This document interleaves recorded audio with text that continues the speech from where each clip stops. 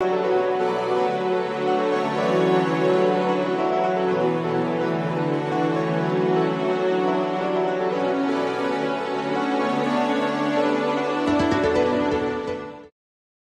Parabolic Revelation. Neville Goddard, 6 June 1969.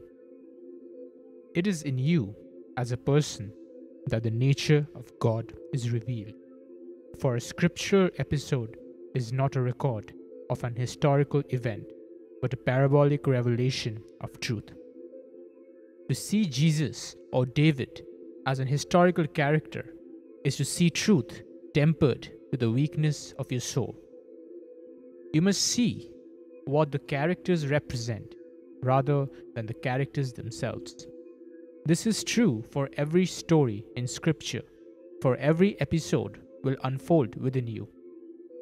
The title of the 54th Psalm is translated as David is hiding with us in the King James Version, and David isn't hiding among us in the Revised Standard Version.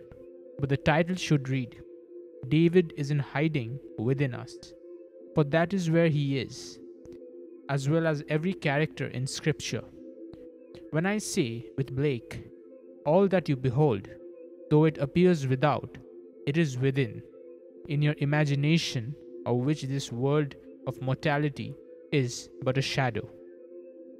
I mean that literally, for the drama of life unfolds from within. The characters Jesus, David, Abraham, and Moses are but personifications of eternal states, which you individually will encounter as you move towards the ultimate awakening of being God Himself. In his poem, Saul Robert Browning tells the story recorded in the 16th chapter of the book of 1 Samuel of how David cured Saul of the evil spirits which the Lord had sent upon him. Do not see Saul as a man, but as humanity. He is the human being referred to in the 4th chapter of the book of Daniel. And the great watcher said, hew down the tree, cut off its branches, scatter its leaves and its fruit, but leave the stump. Then the tree becomes personified as, let him be watered with the dew from heaven, and let him move with the beasts of the earth. Take from him the mind of man, and give him the mind of a beast. Let 7 times pass over him until he knows that the Most High rules the kingdom of men and gives it to whom he will, even the lowliest of men. Saul personifies the mind of the beast, for Saul went insane. He was violent and could not remember who he was. Then David appears and cures him of his insanity by telling him of the coming of the Messiah, saying, O Saul, it shall be, a face like my face that receives thee, a man like to me. Thou shalt love and be loved by forever, a hand like this hand, shall throw open the gates of a new life to thee. See the Christ stand. You may think this is an episode in the pages of history, but it is a drama which will take place in you. As an insane being who is looking for an external savior, one day you will encounter David, he who never walked the face of the earth, and save yourself. All revelations have the mode of certainty about them. When David stands before you, you who were insane only a moment before, having forgotten who you are, will remember. Then, as Saul, you will see the true relationship between you and your son, and the revelation as to who you really are. Then you, who were formerly Saul, will become Paul, and say, henceforth I regard no one from the human point of view. Even though I once regarded Christ from the human point of view, I regard him thus no longer. Paul was trained to believe in an external historical past of Israel. To him, David was the King of Kings. But when God revealed his Son in him, Paul claimed he did not see anyone as flesh and blood. What man, believing in the historicity of Scripture, could understand what Paul was talking about when he was the one who formerly tormented anyone who would not accept the historicity of the Old Testament. But when discussing the Messiah, Paul confessed that he could no longer believe in any historical character of the Old Testament. The New, of course, had not been written yet. Through revelation, Paul knew who the Messiah was and who the Lord was. Seeing himself as the Lord, the one the world believes to be Jesus, Paul knew that what the world believed to be a mighty king was his only begotten Son, who was never flesh and blood. He knew the entire episode took place in the Spirit and said, "When it pleased God to reveal his Son in me, I discussed it not with flesh and blood." To see Jesus, Abraham, Moses, Jacob, or any of the characters of Scripture as men of flesh and blood and external to yourself in the pages of history is to see truth tempered to the weakness of your soul. Because until the revelation takes place, you are unable to stand the force of the light of revelation. There is nothing more difficult than to give up a fixed idea, especially concerning religion or politics. Born into a certain religious group, your mother taught you what she was taught by her mother. The school and church you attend confirms your mother's words, and you believe the characters of Scripture lived in time and space and left behind a record of their physical existence, when it isn't so at all. These are all revelations of an eternal drama which is in you, for your true being is your own wonderful human imagination. Many times, I have been asked if I believe there was once a man called Jesus, and I always answer no. I did believe it, but I no longer believe in the historicity of any character of Scripture, for I encounter them as personified states. I have entered the final state, which is Jesus, and in that state it was revealed to me that I am Jesus, and Christ is my Son. Christ, my creative power and wisdom, is the one who was anointed with the oil of gladness and called David. It was in the Spirit that David called Jesus Father. He does not do this in flesh, for if you take the events chronologically, you will see that they are separated in time by 1,000 years. And I tell you, the story is contemporary. It is not something of the past. The Lord Jesus is with you now at this very moment, for he is your very being, your reality. We are told that he is a father in the 17th chapter of John as, "Holy Father, keep them in thy name that thou hast given me, that they may be one, even as we are one." The Father-Son is an inner-action relationship. At one moment, the Son is speaking, and the next moment, it is the Father who speaks. Then, without warning, he jumps back to that of the Son, and man is confused. Man thinks of one being of flesh and blood, when it is an inner relationship of Father-Son. I received a letter this week from a lady who was here tonight. In a vision, she saw a man and his young son sitting at a table. At that moment, she knew he was the Son and the Father, and that they were one. Now, this same lady had another vision in which a friend proclaimed to the crowd in a very loud voice that the lady was pregnant and was bringing forth the Son of God. She is right, for this lady is bringing forth the Son of God, as she is God. This Son will be born not of blood, nor of the will of the flesh, nor of the will of man, but of God. She is the Jesus of Scripture, bringing forth God, and because God is a Father, his last gift to her is himself.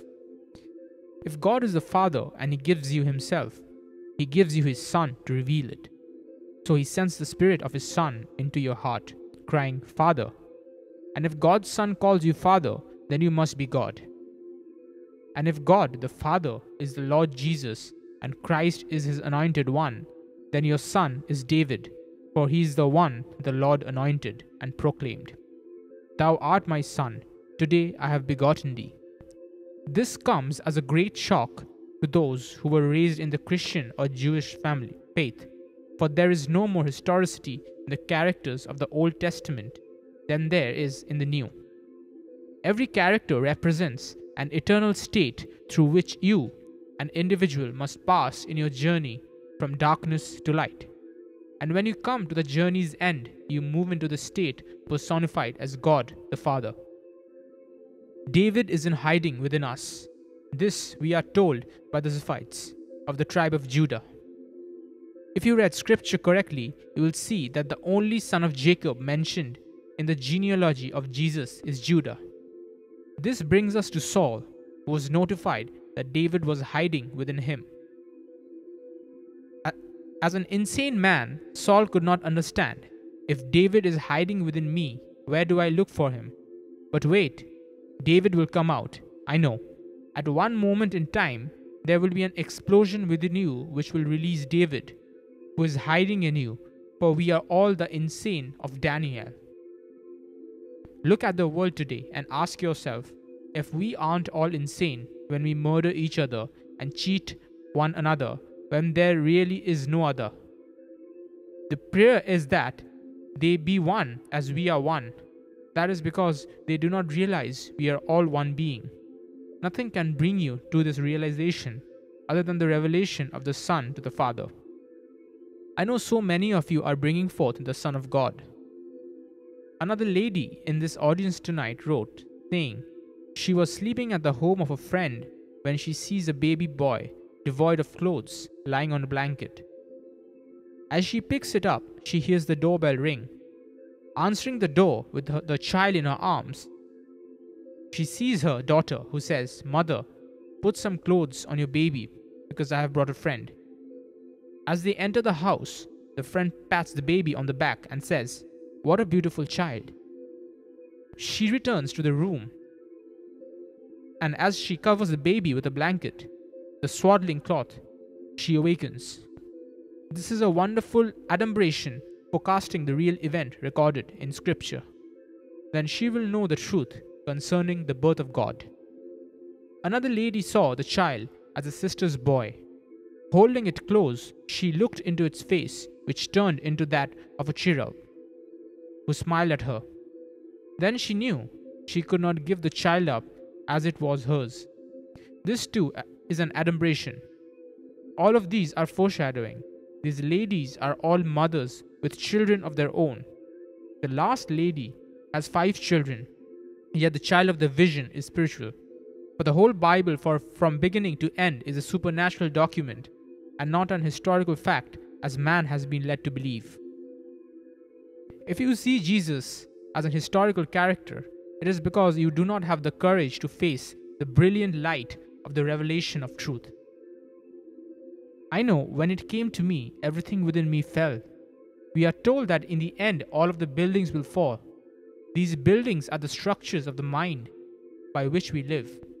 The belief in the historicity of Jesus is a building. The belief in the historicity of the Bible is a building. Externalized as churches and cathedrals, they are beautiful, but they will all fall within you in your last days. And from their ashes, that which is permanent will rise. For from then on, you will not live by any external belief. You will know that everything unfolds from within. The story is told that Judas would not go into a garden and give a sign designating the one who holds the secret. This sign was a kiss. We'll find this story in the 14th chapter of the book of Mark.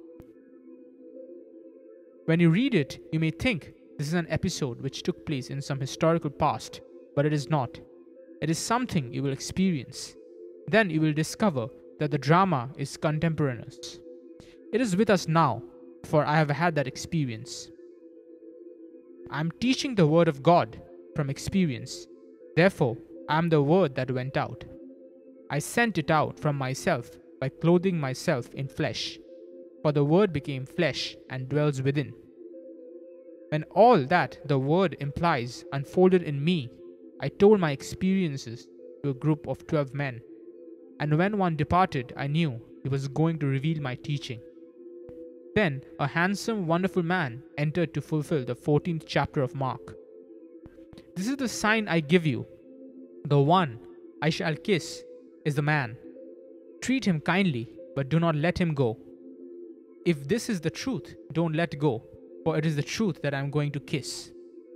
Approaching me, the man extends his arms in adoration, embraces me, and kisses me on the left side of my neck. Now the word Judah means to praise with extended arms. It was Judah who embraced and kissed me. He severed my sleeve, revealing the arm of the Lord, thus fulfilling scripture. And who has believed our report? To whom has the arm of the Lord been revealed? The arm is the symbol of the creative power of God. That is what was revealed in its beautiful imagery. Here was a handsome man, about 40, gloriously dressed, fulfilling everything Scripture said he would do when he comes. Believe my words, for they are true. Let everything you formerly believed in go, but do not let the word of truth go. I know it is difficult to give up the belief in the historicity of Scripture. When I first came to Los Angeles, it was back in 1945. At the time, I was invited by a very prominent man in the metaphysical field to conduct a series of lectures on the Bible.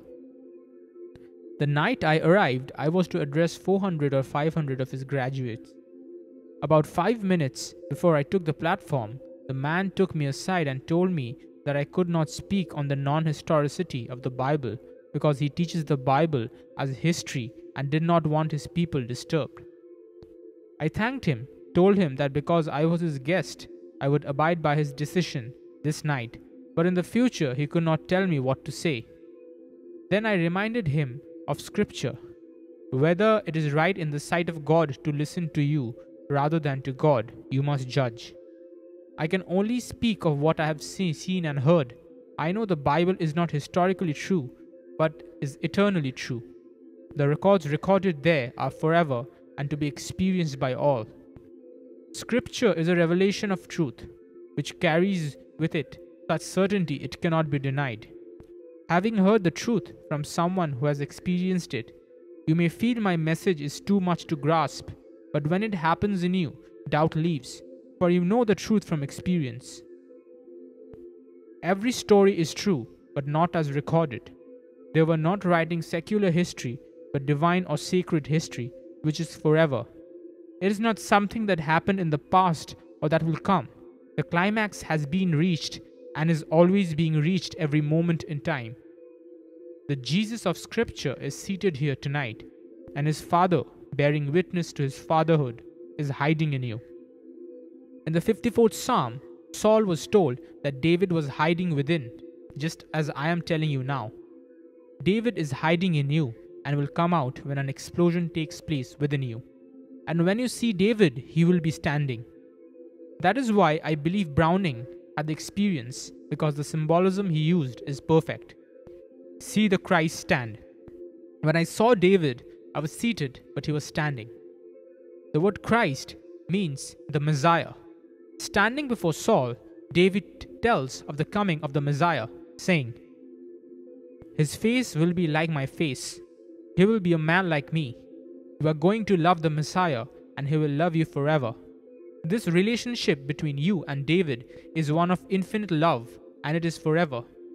Here David is telling Saul that he is the Messiah, for he is the Christ, the anointed of the Lord. Then he said, "A hand just like this hand will open the door of new life to you." And standing before him, he says, "See the Christ stand." But Saul could not understand. Those who read Browning miss this point because it is in conflict with their fixed ideas concerning Jesus. They think he is the Christ, but I tell you, Jesus is God, the Father, whose final revelation to man is the gift of himself. God gives himself to you by sending his Son into your heart, crying, "Father," thus revealing your true identity. Until then, you do not know that you are Jesus and remain confused by the hearing of many different beliefs. I speak of this only from the platform where you come to hear it, but I would never go into your home and volunteer this information. That would be silly and completely out of order. I would be taking my pearls and throwing them before those who are not yet qualified to receive them, so I do not disturb them. But you, who know it, are called upon to voice what you know, and you are who move to teach the true words of the pattern which I have given you. But do change the pattern. Paul was called the pattern, my gospel. Paul was very proud of the fact that he was born a Jew, saying, "I was born of the seed of Abraham." of the tribe of Benjamin, a Pharisee of the Pharisees. Then the whole thing unfolded within him, and he realized the non-historicity of his own great book, yet its truth. He recognized the characters recorded there as an eternal state through which every individual must pass. One day you will experience the state of Abraham and know what faith really is. When you see that giant of a man leaning against a tree, you will see a serpent wound round its trunk. The serpent will have a human face with the wisest expression. In Genesis, the serpent is recorded as the wisest of all of God's creatures. And you will see Abraham's eyes are looking into time, as recorded in the book of Galatians. The scripture, foreseeing that God would justify all by faith, preached the gospel beforehand to Abraham. So, before the events took place, Abraham was shown the end. And when you look at him, his attention is focused, not on the distance of space, but of time. And the tree under which he stands looks like the human brain. When you see Abraham, you will know you are seeing the beginning of the journey. Wisdom is present in the form of a serpent, and faith is present in the form of Abraham. His name is changed from Abram, which means exalted father, to Abraham, which means father of the multitude. The change occurred when the letter He was added. This letter carried the symbol of grace. So grace was put into the name to indicate that God had given Himself to His creation, the work of His hand. Putting the gift of grace into the name of the Father of the multitudes, the journey begins. So when you read scripture, try to bear in mind that you are reading about infinite states of consciousness which are eternal. Remember, you are Jesus, and when you find the Christ, you have found the Lord's anointed, who is David. You will know Him, for He will come to you in the Spirit and call you Father. How then can you be His son? Because the words Father, Son are interchangeable. I and my Father are one. He who sees me, the Son, sees the Father. Always keep this in mind when reading scripture. If you will accept what I've told you this night, life will be much easier for you. Knowing this truth, you can't pass the buck anymore. But knowing you are the Lord, you can do anything. Because you are all imagination, and imagining creates reality. You can imagine anything and sustain it with faith. As you walk in the faith that which you have imagined is so, it will become so. This I know from experience. Back in 1943, when I came out of the army, I was looking for an apartment. My wife and I had determined how much we were going to pay for it. But when we found the apartment, the rent was more than we had planned to pay. Realizing this, my wife said, "Well, that's not demonstrating this principle, is it?" I said nothing. I simply paid the months of September and October, but when I went to pay the November rent, the manager said, "I have an apology to make to you." An authority of my city came in and looked over my books. He discovered that the apartment you have was formerly rented for less. Then he quoted the new rent figures to me, which was to the dollar the amount I had originally chosen to pay. It took me 3 months of being faithful to what I had imagined I was paying, even though during that time I was paying more. But since the reduced rent was retroactive to the day I moved in, I got it all back at the beginning of the 3rd month. I committed myself in my imagination to what I was going to pay. I went looking, and because I was going to pay more, in his eyes, he gave me all kinds of concessions he would not have done had I paid him what the former tenant did. First of all, he allowed us to pick out the wallpaper, the colors, and rooms we wanted painted. He even built a bookshelf for me which covered an entire wall for all my books. He did everything I wanted, but if I had gone in there and gotten the rent for the amount I said I would pay, he would not have built the bookcases for me, given me the wallpaper, or painted the entire apartment to my specifications. Only then was the rent reduced to the amount I had imagined it to be, and we remained there almost 14 years. I tell you, imagination will not fail you if you are faithful. What could I say when I was confronted with the negation of my assumption? Nothing. I simply would not give up, and when the time was right, my assumption became a fact. I urge you to set your goal high. Assume the feeling it has been rich, and sleep in that feeling. persist, and I promise you that not one thing in this world can rob you of that which you have assumed. But the most important thing is to know that which is housed within you is God's plan of redemption, and He only redeems Himself. God came down into the world and housed Himself in you. Now He is going to discover who He is, for it is in you as a person that the nature of God is revealed. Now let us go into the silence. Thank you.